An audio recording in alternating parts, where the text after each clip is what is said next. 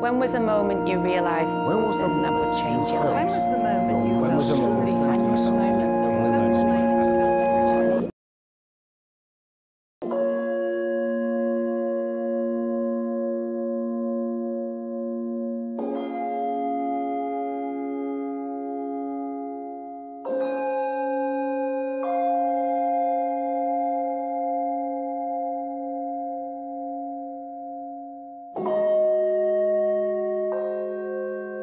When was a moment you felt connected to someone else? I was 11 years married, and for several reasons, not because I couldn't conceive, but because I couldn't hold on to the pregnancy. It was 11 years before I had my son. At the beginning I thought, oh, this is going to happen, so I went on working and drowned in a river and in a television and did all sorts of things because I thought I wasn't going to hold on to this baby anyway. But miraculously I did. And when it came to the labour, it was actually quite a good labour because it was only 7 hours, which is not very long for a first baby. But towards the end of it, it all got a bit not right. Things started to go wrong. And my blood pressure went very, very high, and I don't suffer from high blood pressure. But my blood pressure shot up to alarming heights. And they had to get this special doctor rushed in, and he was in pink pyjamas. You know, he'd obviously gone to bed, but he was on night duty. But eventually, at about 2 o'clock in the morning, he was born. And they held up 10 fingers to say that everything was there and he was absolutely perfect. And he had long black hair, which curled up at the base of his neck. And they took him away at first for quite a while. So I started to worry again, as you can imagine. And then eventually they brought him back and they gave him to me. And blimey, that was connecting. I really connected with that little person. And I'm still connected to him. And he's 48 now. So I think it would have to be just before 3rd year of drama school. And I hadn't been back to Singapore, which is where I'm from, in over half a year. And I remember at the time my grandma was really sick and she was old as well. So when I finally got back, we celebrated her birthday, and a few days later I was with my mum and we'd taken her to the hospital to get some checkups. And I remember her just staring out ahead of me and saying, I don't know what I did to deserve this, something along the lines of that. And I just held her hand, and I remember that it was papery and you could see the veins on it, but it was very smooth because she'd always taken very good care of her hands. And I knew that was just a gut feeling that I had to say it now. It was now or never. And I just said to her, Papa, which is grandma in Chinese and Mandarin. I said, Papa, I'm so glad I could make it back in time to see you and to celebrate your birthday. And I think you're an amazing grandmother. And thank you for being my grandmother. Which is a difficult thing to say because in Chinese families, oh God, in Chinese families, you don't really talk about these kinds of things. And I was like, no, I'm just gonna say it. I have to say it. And I'm really glad I did because that was the last trip. And I'm wearing her earrings today. So yeah, I save a seat for her in every show that I do. And that was the last time I felt a real connection. Yeah. When was the moment you felt truly happy? A moment that I felt truly happy was when I finally got my visa.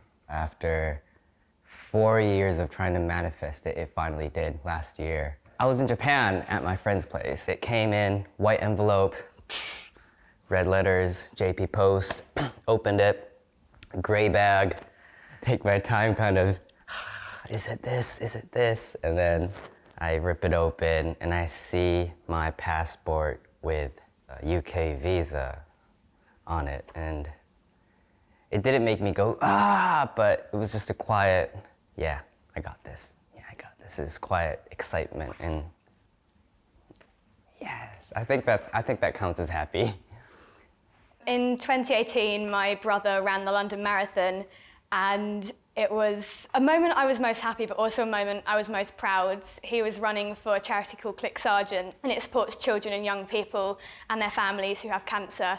All day we were running around London trying to spot him. We were going to every road we could, trying to see him, and every time we missed him. And we knew he had like less than a mile left of the race, and we managed to find this little pitch. We stood there and we waited for about half an hour, and we thought, we've missed him again. And we knew he wanted to see us. We were gutted. We thought, we've missed him, we're not going to be able to see him, and he'd run the race and he hadn't been able to have any support along the way. And then just when we were giving up hope, we saw him running around the corner. My, at the time, 29-year-old brother, who was happy, healthy, running a marathon, yet I knew at 13 years old he had cancer and he was being supported by that charity. And I just remember looking at him thinking, like, what a guy he is. Like, he is a huge inspiration, and I have never felt more proud in my life. That day as a whole was the best day, but that moment in particular, I think, will stay with me forever.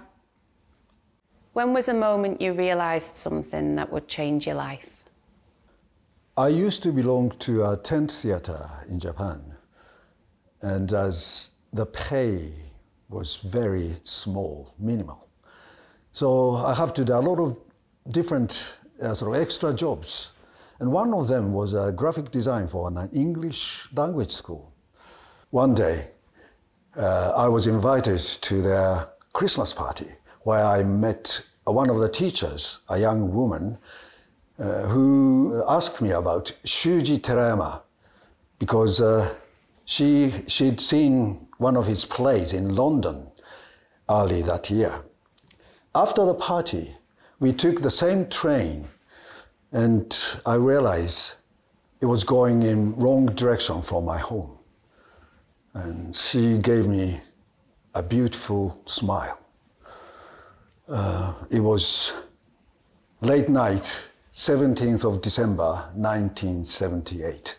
And 43 years later, I'm still living with her in England.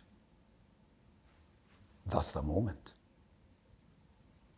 When our children were quite young, we used to holiday regularly in a wooden hut in the kind of east section of the Scottish Highlands. And it was really idyllic. It was a beautiful place, and the hut wasn't very fancy. Anyway, it was a great place because you could walk in the hills or swim in the rivers or cook outdoors, and it was perfect for the children.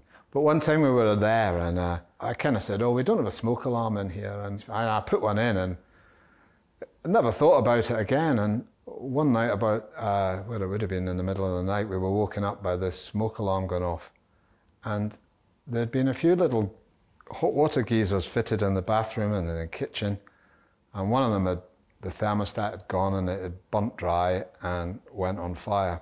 Anyway, it was kind of like terrifying. The place was thick with this really acrid smoke, and the children were sleeping. And anyway, we got them out, and we managed to get up to the main road where we could get signal, and we phoned a fire brigade and so on. And I went back down, and we were trying to save this building, really.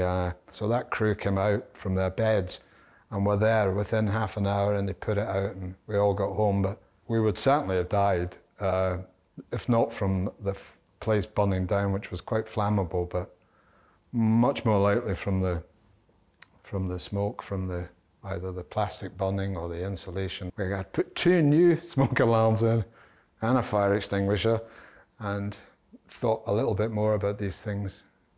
When I was about 20, I think I was 24, I think. I went round to my mum and dad's house because I had run out of food or money or something. And I was hanging out with my mum, and we were having a really nice time. And then she went a bit weird, and she said, listen, I've got to tell you something. And I said, okay, what? And she said, but please don't freak out about it. I've been really nervous about telling you, but I just want to tell you because it's important. And I was like, okay.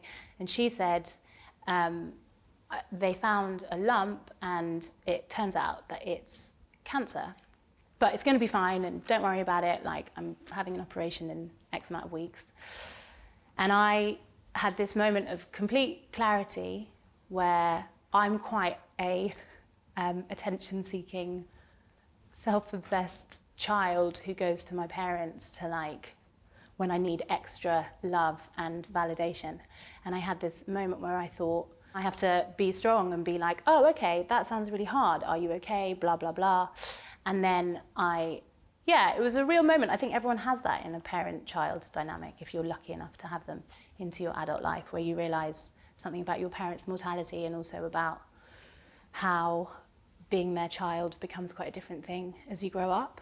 Well, then we talked about it and it was really good, and she was obviously quite shaken up, and then we ran out of milk, so I went to the corner shop around the corner and I went to buy some milk, and I left the shop and I called my best friend and I burst into tears, and she was great. And then I was like, it's okay, there's always someone that you can lose your shit on. It just, sometimes it moves who that person is. And my mum's fine now, so thank you, NHS. When was a moment you had a lot of fun? I'm going to say graduation. When I graduated university, it was such a boss day. Getting to spend it with my family, my best mates, a ridiculous amount of alcohol, which definitely helped the festivities along. Just so much fun, and a moment I was very, very proud of as well. The moment I had a lot of fun was about 4 a.m. in a motorway service station, eating a cold Gangster's sausage roll. During lockdown, for some reason, probably midlife crisis, possibly pandemic panic, I got really into wild camping. So I had decided to go to Walton-on-the-Naze and camp on the beach there. Beautiful kind of late summer's day, blue skies, walked along the beach, put up my tent and had a food and the sunset, and did some photography, and it was great fun. Until the sandflies arrived. There were billions and billions of sandflies trying to burrow their way initially into my flesh, and then I got inside my tent, and then they were trying to burrow their way into the tent. So if you put your hand on the floor of a tent, the whole tent vibrated with the billions of sandflies trying to get at you. And then I woke up with the sea about 10 feet away from me. I'd misread the tides and it looked like I was about to be flooded. So I had a panic and I packed everything to my thing. I left no trace, for those who know that's important. There was no idea I'd ever been there. And I hoiked back, and about 3 in the morning was packing into my car, wondering, well, that was pretty crazy. That was an experience. And then I had the sausage roll in a motorway service station. So that to me is fun. When was the moment you felt your most authentic self? Playing with my little nephew, who is 5, in the back garden, playing shopkeepers. He was the shopkeeper, and he was handing out change really badly. So something that cost £1 and you'd get £3.50 change back. But I got so involved in this game and playing with him, and kind of got so caught up in his imagination that just felt really like a real me. Almost like the playfulness of it, of going back to being a child and just getting so carried away with a 5-year-old imagination, and I get sucked into it as well. Also, it kind of harks back to what we do as a job, so it makes me feel very lucky. Definitely one of my favourite, most authentic times. When was a moment that was a brilliant adventure? At the risk of being quite twee, I want to say this is a brilliant adventure because we're reopening the National, and that's a great adventure and an amazing privilege. So I'm going to say this, but that might be a bit cringeworthy.